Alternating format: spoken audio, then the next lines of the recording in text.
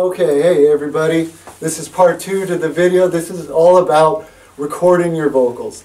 And this isn't just hip-hop or R&B, this could be any type of vocals, whether you're a singer or a screamer in a hard rock band.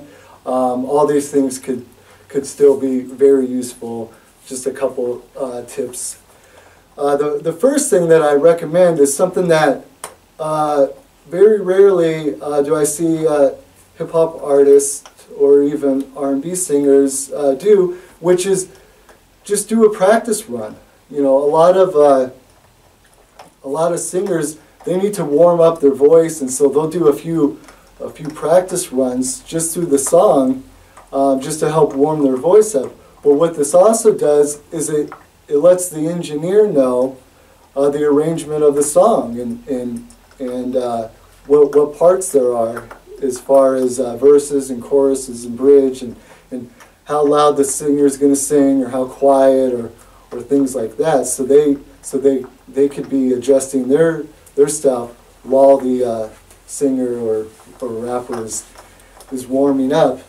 A lot of up-and-coming or inexperienced rappers do is they don't know how far or how close they should be from the microphone. So what I'm going to have Dion do is get up here, and first, a lot of people, they think that in order to hear themselves better, they need to get real close up to the mic. And what this does is it creates what's called a proximity effect, which is a lot of low end and muffled, almost the muddiness that comes from being too close to the mic. Whereas if you took a step back, you know, this is a good place to start, because now all the air that he's breathing from when he's rapping isn't going right onto the mic. It's being dispersed a little bit and stopped by the pop filter. And so this would be a good place for him to kind of experiment in just how his voice sounded. And then if he took it even further back, then it would be a little too quiet and it would sound a little too thin, and he'd probably be having trouble hearing himself in the headphones, so he would probably be straining his voice. So you want to definitely find that comfort zone of how close or how far you want to be from the mic. And if you're having trouble hearing yourself in the headphones, then you could ask the engineer to turn you up or turn down the beat or the instrumentals, because you definitely want to have that nice balance. And then another tip or trick is wearing one headphone off your ear slightly so you can hear yourself in the room, as whereas you can also hear yourself in the headphones through the console. And then another thing I wanted to talk about is having a clear idea of your arrangement. You know, especially with you know, hip hop and R&B. You know, there's songs that have a traditional verse, chorus, verse, bridge, you know, chorus, outro. But then there's some that is just a solid, you know, verse, or you know, or it might not have a bridge. And so you want to have an idea of like the sections of your song, and then you want to know if you want to record your whole part together, or if you want to do it by sections.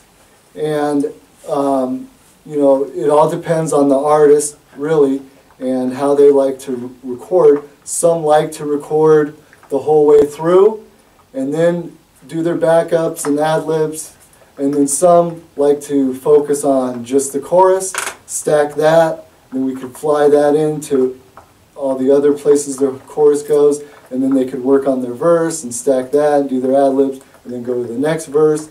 And then that way they're only thinking about just that section, and it helps them, you know, especially for those of artists that memorize it or are just trying to go off the top of their head, then only focusing on certain sections might help. Do you want to talk a little bit about that, Dion?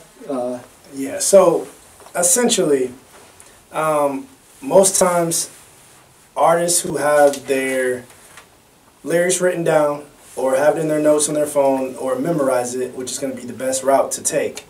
You want to have an idea or jot it down somewhere to where you know where your lyrics are going to go, where your backups are going to go, where your chorus is going to go, and how the idea of the song is going to be in your head. If you don't have anything, you just have a beat and you have no idea and you just want to freestyle, especially if you're not a person that can freestyle, that is not going to be good for, again, your time as well as the engineer's time, and it will waste a lot of allotted minutes that could be fixed ahead of time. You want to prepare, and then you want to execute your idea that you want to jot down. Because it's very, very important when you create a song to have an idea first, and then after that execute it by jotting down notes, jotting down your lyrics, memorizing your lyrics, and then when you come in, you're prepared. So in a way, it's like when you cook. If you're cooking, you want to have the ingredients, you want to have the season that you want to put on top of it, but ultimately you want to have the food. So if you have chicken and you need to prepare chicken for 8 minutes and then you need to cook it, and then after that you need to put season on it, then after that you can have the sauce. If you do have sauce on it, that would be like your ad-libs, that would be like any backups or anything extra that you want to input, then you can do that. But you want to prepare it. All this comes with preparation and time. You'll hear me saying that a lot. But as an artist, you can't come in here freely and willy-nilly because, again, you have to spend money. You have to use the engineer's time who's helping you out, and be mindful of that and be considerate. Absolutely, yeah. Yeah, he touched on a really important subject, and that's rappers that just want to go to the studio and freestyle. I highly recommend not doing that unless you're a great freestyler and you're used to freestyling with your friends and you really, really feel like your best stuff comes out when you're freestyling.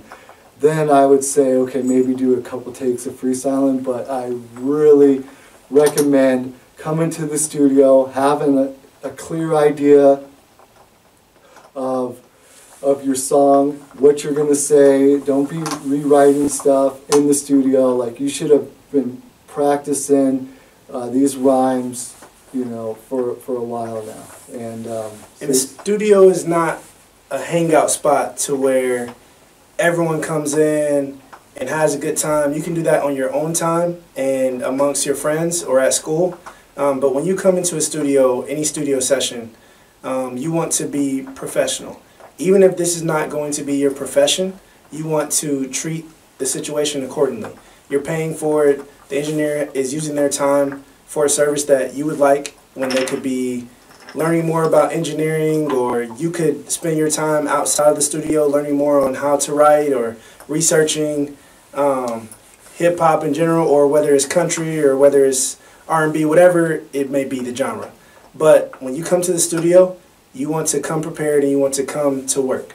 Even if it's not going to be your profession, it is a line of work for the engineer or the studio, because they are getting money, they are doing a service for you, so you want to treat it as so.